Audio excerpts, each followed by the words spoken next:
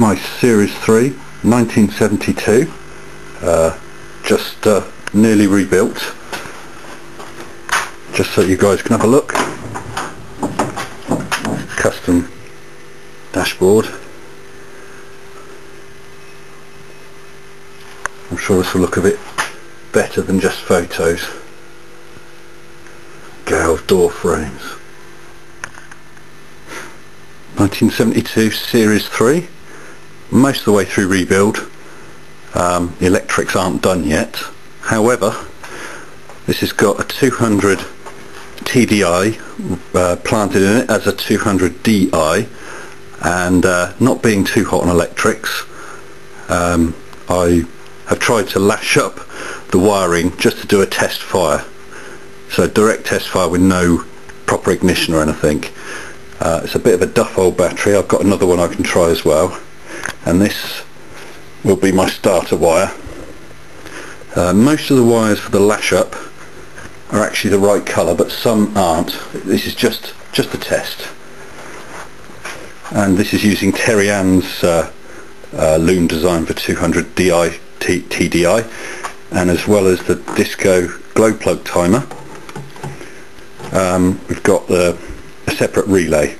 Now this will be my ignition point. Sorry, just there. And that's the wire I'll touch. So we're going to try in a few seconds and give it a go, because I lashed it up, touched the wire, and it did something. So I thought might as well try and see if we can get it started. Just going to start a 200 TDI installed as a DI in my Series 3. First time it's been started in 3 years. I've had to prime the fuel right into the fuel filter. Here we go. You ready? This is a bit cannibalised just to test it.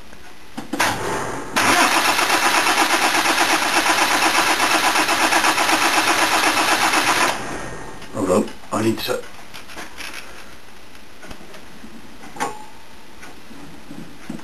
put the pump back on. Here we go again.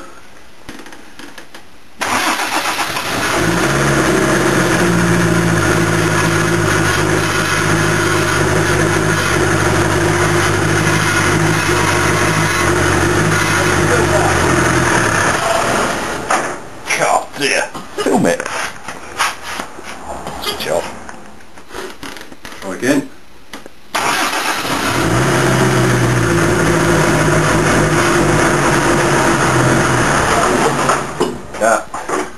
I'll try again. It's got to clear out the cat, Ellie, isn't it? don't put it round so quick as you were going.